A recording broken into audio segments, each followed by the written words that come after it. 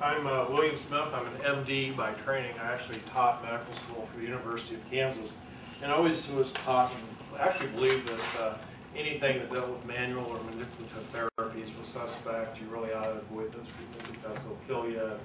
You know, don't go there. And so, for somebody that said they never do workers' comp medicine, I ended up working for industry after I left the university, and took a job at Boeing as a staff physician, and then was moved up to Seattle to do regional work. And I took over the state of Alaska, yanking and pulling and twisting. It's very physically demanding.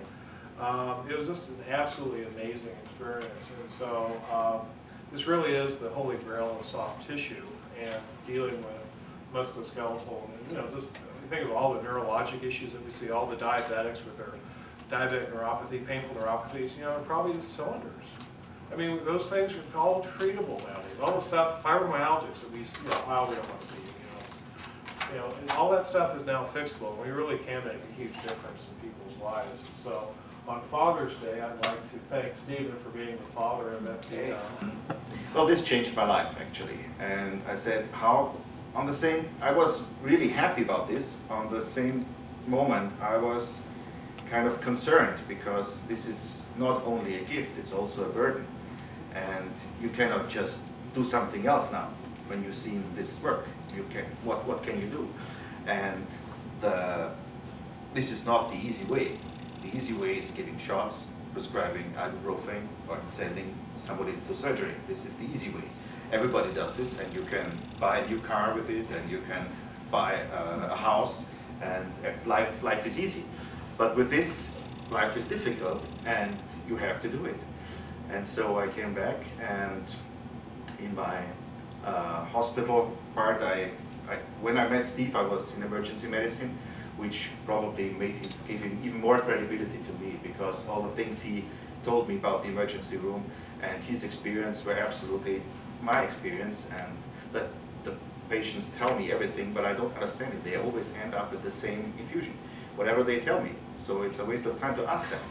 And so that was my point in 1996. I stopped asking people, actually. I said, did you fall? And if they said yes, I said, it's next door, trauma department. If not, they get the same infusion. And I said, I didn't study medicine for this. This can't be true. So things changed in 1997 when I was with Steve in Bangor, Maine. And since then I use FDM exclusively in my osteopathic practice. I'm in hospital-based. I'm an anesthesiologist meanwhile, and intensivist, and I have a private practice for manipulative therapy, and this is exclusively FDM. I can't do anything else since. This is obviously a new threat that we need to address, because if we want to promote the fascial distortion model, and we want to protect it. It's a gift given to you, but do you want it badly enough that we can make this become what we want it to become? Why we're doing this is because we respect them. And I was mentioning to Gene a few moments ago that every patient that comes into our office is not just a person that walks in there. There's somebody's wife, there's somebody's husband, there's somebody's mother, there's somebody's father, there's somebody's child. They're a burden in your office for how long? 10 minutes? 20 minutes? Half an hour? Maybe an hour? A difficult patient, you might spend a half an hour. That's your burden. But when you send them out the door, that's that family's burden. For how long?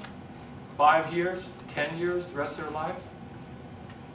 We have a gift, as Georg says, and we have a burden. And that burden is every person that comes into our office, their problem becomes our problem.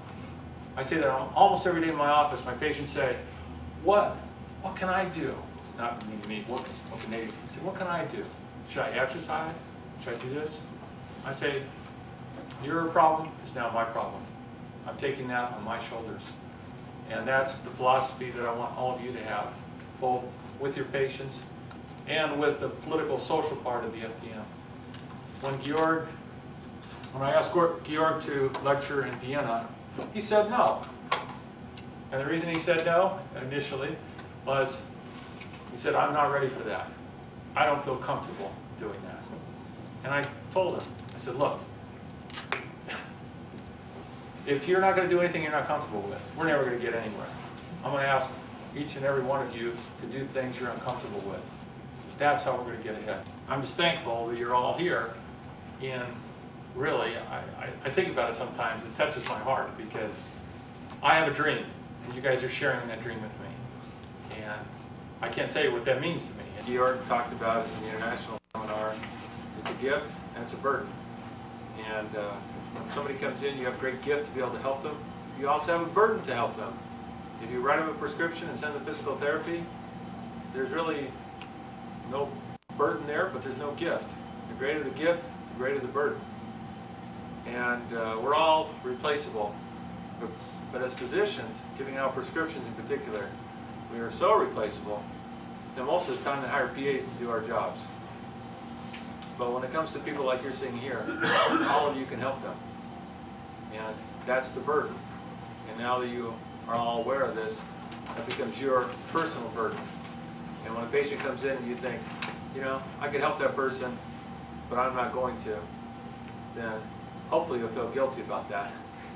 I have a colleague in Bangor, and he came up to me and he said, hey Steve, I've got this lady, she got a trigger band right in her forearm. Been hurting for a month. What do you think I should do? So, treat it.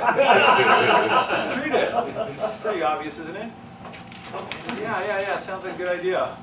About 2 hours later, it's 5 o'clock. I say, hey Gary, how'd it go with that trigger band lady? He said, I didn't treat it. I said, you didn't? What'd you do?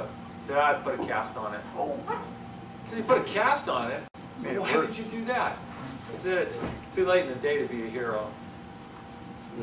And he's an honest guy in his own way. It was too late in the day to be a hero, because you know you have your assistant put the cast on, you make a couple $100, gets the patient out the door, you don't have to listen to her complain. I mean, you can leave that cast on 6 weeks or so before you see her again, and you don't have to worry about it. But I've been in a cast. I can tell you, a cast isn't that great. He knew the diagnosis, but he didn't do the treatment. She came back in 6 weeks. She still had the same problem. So I think it's never too late in the day to be a hero. And I think you can be a hero in your office every day. And that's what makes medicine fun. We knew Dr. Typaldos as a fellow physician, a visionary, a leader, an educator, a mentor, and friend. He touched all of our lives in ways we are still only beginning to comprehend. He has left a legacy in the fascial distortion model. He has impacted us individually, as an association, ACOMA, and the osteopathic profession as a whole. In the words of Philip Shettle, DO, immediate past president of the AOA, the osteopathic profession as a whole has lost a valuable contributor, a revolutionary practitioner, and a remarkable man. He will truly be missed, but his work and legacy will be carried on by those he invested in.